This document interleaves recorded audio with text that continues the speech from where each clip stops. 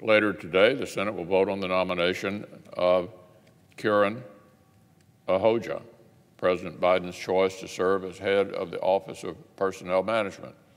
This is the position responsible for making hiring, payroll, and training decisions that affect literally millions of federal employees.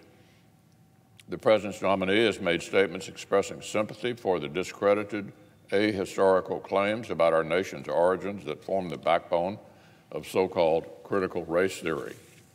One major organization of federal employees expressed its concern about the nominee's capacity for, quote, neutrality, fairness, and impartiality. I share those concerns, and I'll be voting against this nomination.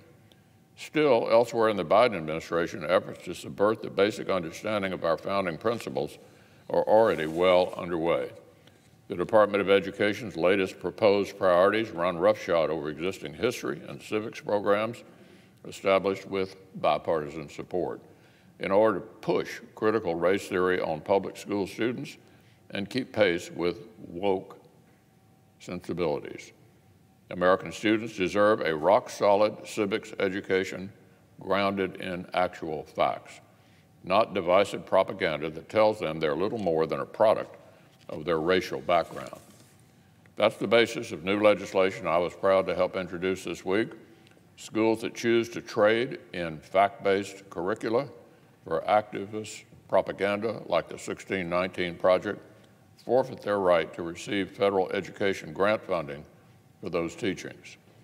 So, Mr. President, the current administration came to power on a promise to unify a divided nation. It will be judged closely and carefully on how that power is used.